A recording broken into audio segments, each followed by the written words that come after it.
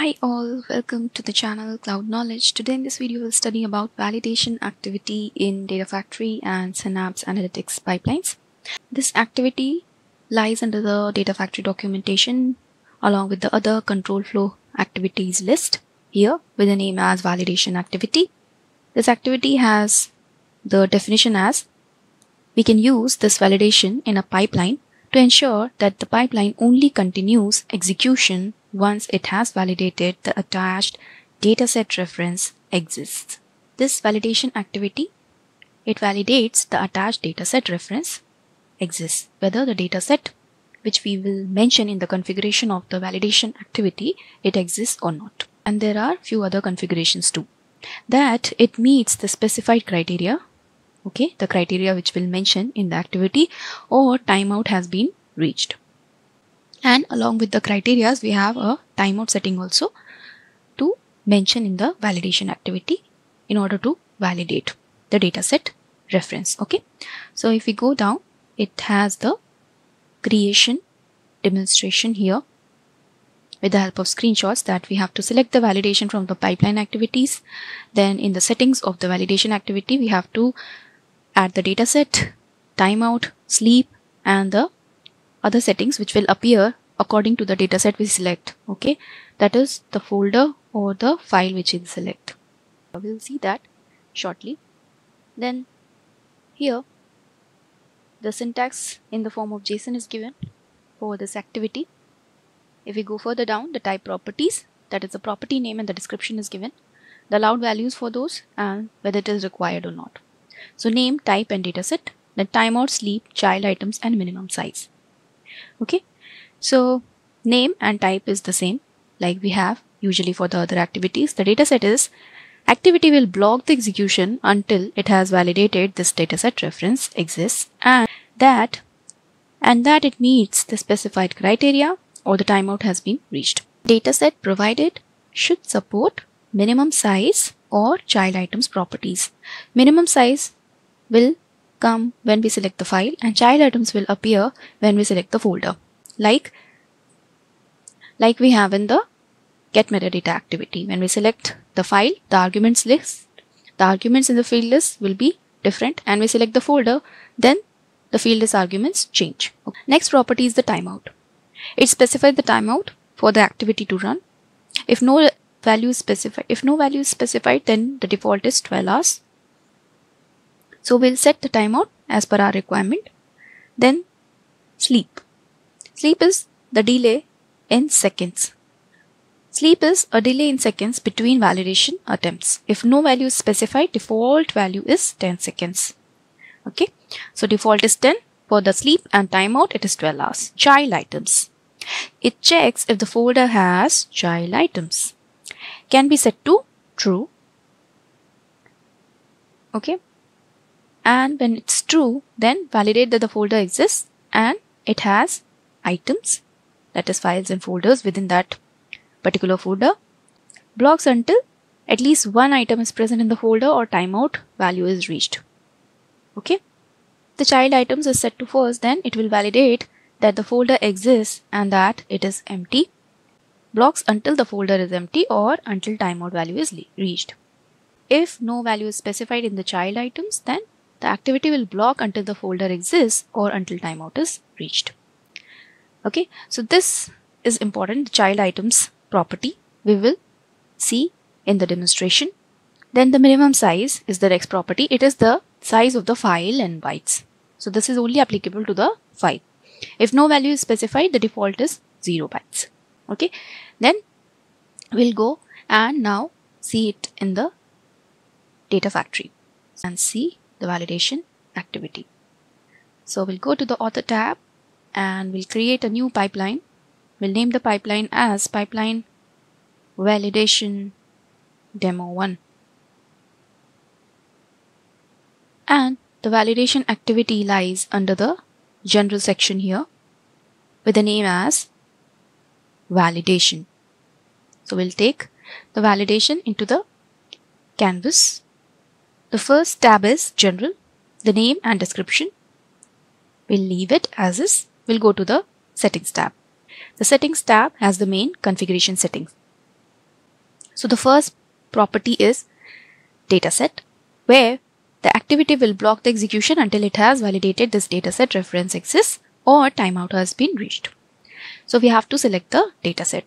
So let's first go with the option of selecting the dataset or pointing this dataset up to the folder level. After completing the folder level properties, we'll go to the file level also.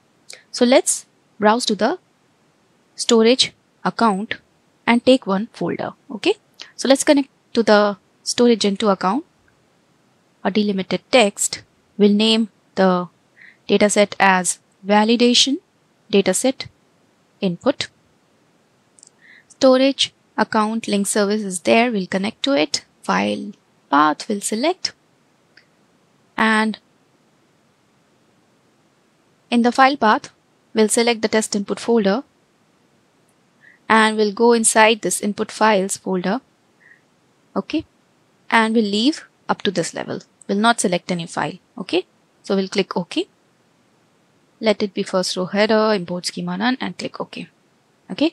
So this is a dataset where we are inside a container test input inside the folder input files. So this is a folder which we have selected in the validation activity settings dataset.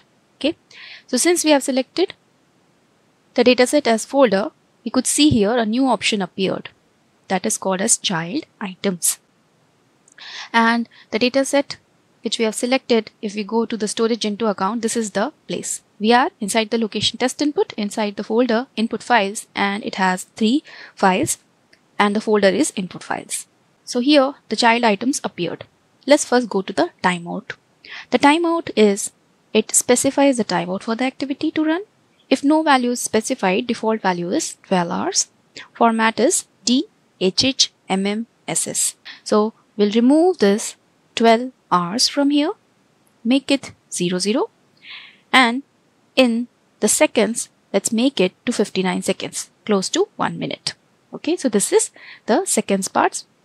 So the last zeros are for the seconds, and we have mentioned it approximately 1 minute, that is 60 seconds. And in the sleep interval, that is, it is a delay in seconds between validation attempts. If no value is specified, default value is 10 seconds.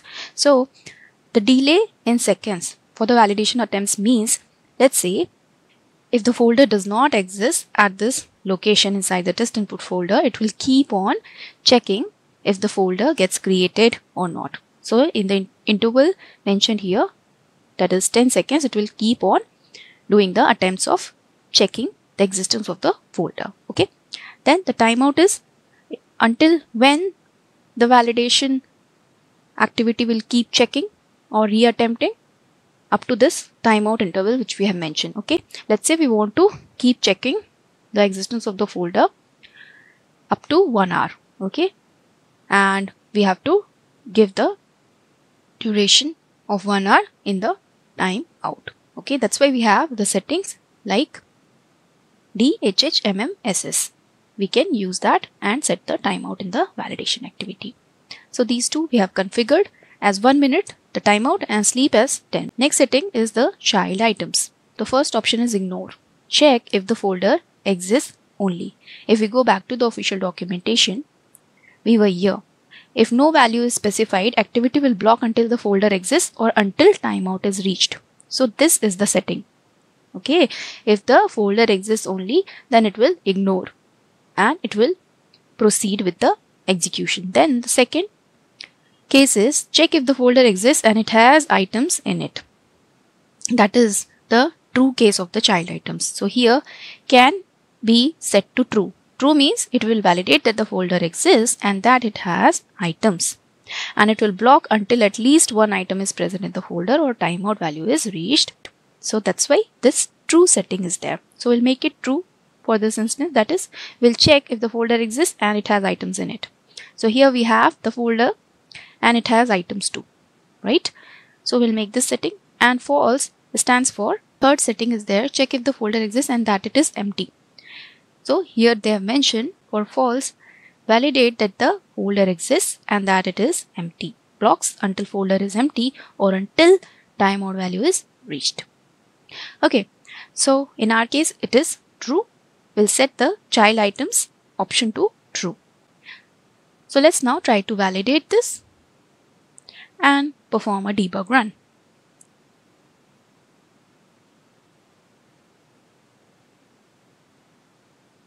It's in progress. It succeeded.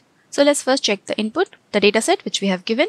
Okay, the configuration of the timeout, sleep and child items is true because it's a folder dataset. Then the output. In the output, let's maximize it. It shows exists is true. The result is in the form of this exists value.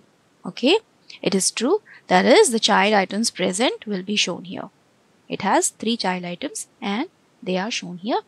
And further, we will use this activity output, validation activity output, to perform different operations. Like we can use the get metadata activity, we can use the copy activity, and then do the further operation. Okay. So let's say every day a folder is generated in a storage account folder which is set for every month. Okay. And inside the month, for every day a new folder is generated, files are placed there. And we have to perform some activities in the pipeline using those files or the folder which are generated every day in the day-wise files for that month. But due to some reason, the file has not arrived from its source. Okay, and the folder also has not been created there. Then the pipeline, in the main pipeline, it is better to have this validation activity before performing the other activities, so that we could upfront check the existence of that folder and then set the timeout and the sleep interval in the validation activity to keep checking it until the file or the folder is created there. So now we'll take next the example of file. We covered for the folder, that is the child item settings, which we'll do after the dataset, timeout and the sleep configuration. So in the same validation activity, so now we'll take the example of referencing it to a file. So let's now here in the dataset create a new dataset, con plus new, storage into account, has delimited text, we'll name it as val input file, we'll connect to the link service, we'll browse to the file path that is inside the test input folder, input files folder, and we'll select one of the file, that is students.csv we selected. It has first row as header, then put schema none. We'll click OK. And now we can see that after changing the dataset, the options change. That is, along with the timeout and sleep, we have minimum size. Minimum size, if we hover over it, it says minimum size of file in bytes. If no value is specified, default value is 0 bytes. Okay, we can give the minimum size which should be present for that file. So let's say in the input folder, we are validating the existence of the file along with the size of the file. If the file arrived and if it is empty, then we don't want to perform the subsequent activities. Let's say we wanted to copy that file to the location, but the file from the source has come as empty too. Then we want to apply that validation check whether it is empty, the minimum size is greater than, let's say, 10 bytes, 20 bytes. Okay, we can mention over here. Okay, we'll go to the input folder and here we could see that the students.csv has 86 bytes. Okay, so we'll mention, let's say, 50 as the number here, that is 50 bytes. Okay, the value is in bytes. We have mentioned 50 bytes and we'll now validate this activity and perform a debug run. This time, what it will do, it will check at that location for that file, its existence and the minimum size. Click on refresh and it succeeded. So in the input, we have the reference name, dataset reference up to the file level, timeout, sleep, minimum size defined. Then in the output, if we maximize, we could see that the exists value is true. Size is 86. It has given us the actual size of the file. Okay. Then the other details with respect to the pipeline. Okay. So the value comes out to be true here. Now let's take the example of minimum size as 100. And we know that the file is not of 100 bytes. and try to debug and see the result.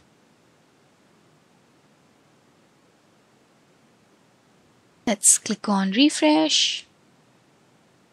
So the validation activity is in progress. It is checking the existence of that file. So here the validation activity duration, you can see it is increasing. 22 seconds has crossed and it is still in progress because it has not found the file size as 100 bytes. And it will keep on executing. See, 42 has reached now until the timeout which we have mentioned here, 59 is reached. Okay, and it is keep on reattempting to check the file existence along with the size which we have mentioned here until it is meet. So here you can see 1 minute 2 seconds has crossed and that sleep duration of reattempt is happening one last time. And the next status will be timeout here. Let's wait for the refresh.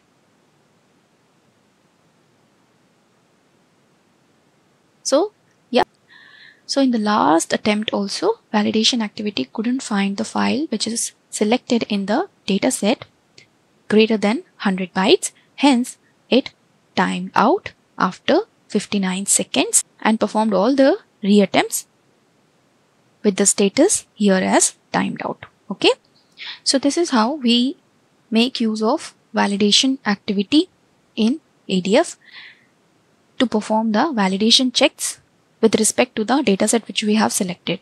That is, it could be applicable at the folder level and at the file level also. And the result of this validation activity output is somewhat similar to the get metadata activity result, where the result will give you exists value true or false and the other settings with respect to the existence of the file or the folder.